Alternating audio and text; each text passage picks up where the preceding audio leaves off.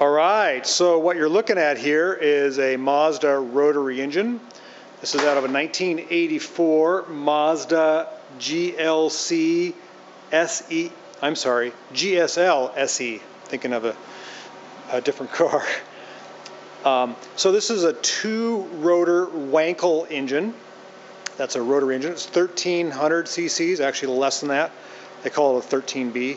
And the transmission is attached here. It has a 5-speed transmission. And it's the GSL SE, which has the closest gear ratios. And I've made notes of what the gear ratios are there. Again, this is the GSL SE transmission. It was the top of the line transmission in 1984, the first year for the fuel injected model. You can see it is REEGI. It's a fuel injected motor. It has 4 or 6 fuel injectors, I forget. I think it has 4. 2 primaries and 2 secondaries. And they are, it's underneath here. You can see the progressive throttle body, which I've got propped open right now. What I mean by a progressive throttle body is this would be the primary barrel, and these two would be the secondary, kind of like a 4-barrel. Hang on, let me turn the furnace off so you can hear me. I'm getting ready to do a compression test on this engine. There we go. So I've got the battery down here. I've got a battery charger right there, and I've tested my old battery to make sure it's good. And I've got my compression tester hose here and my trusty snap-on compression tester gauge here. And I'm going to try to orchestrate all this stuff and show you how a compression test is done on a rotary engine. So for each combustion chamber, you've got a leading and a trailing spark plug. As the rotor comes around, it would hit the leading first and then the trailing.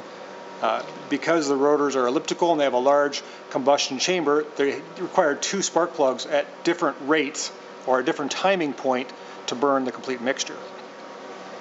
So what I'm going to do is I'm going to hook up my trusty, if I can do this with one hand, hold on a second here. Okay, I got it hooked up here, and I'm going to prop the compression tester up right there. And I'm going to grab my starter gun here, which is hooked up to my starter. And hold on to your ears. We're going to see how much compression the number 1 rotor has. Are you ready?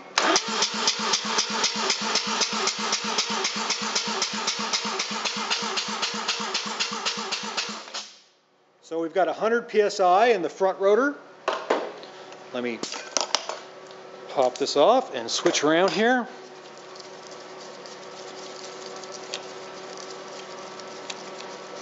There's a fella who's interested in this engine, and I wanted to prove to him that it was a good either rebuildable core or it could be used as is. I personally would rebuild it because it smoked a little bit, but I think he's concerned about the compression to know if it is rebuildable.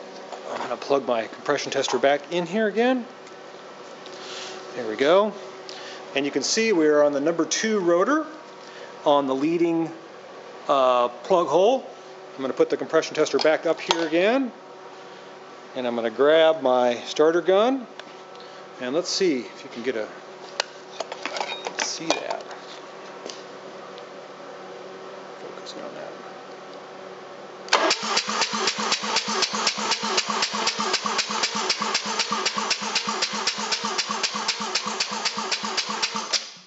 Looks like about 110, maybe 115.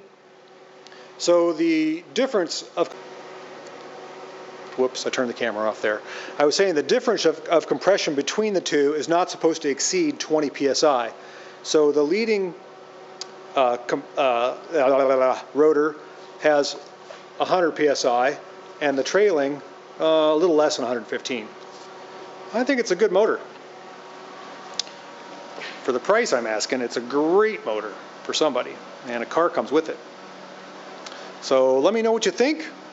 This is our introductory rotary test session. Again, this is a 1984 Mazda GSL SE motor, complete. Starter, fuel injection, wire harness, computer, throttle body, mass airflow sensor, oil cooler, starter, I think I said that, transmission, even the slave cylinder goes with it. Smoking deal for somebody, especially if it's going to do conversion. All right, well, I think that's all the time we have for tonight. Thanks for watching. Thanks for watching me compression test this rotary engine. We'll see you later.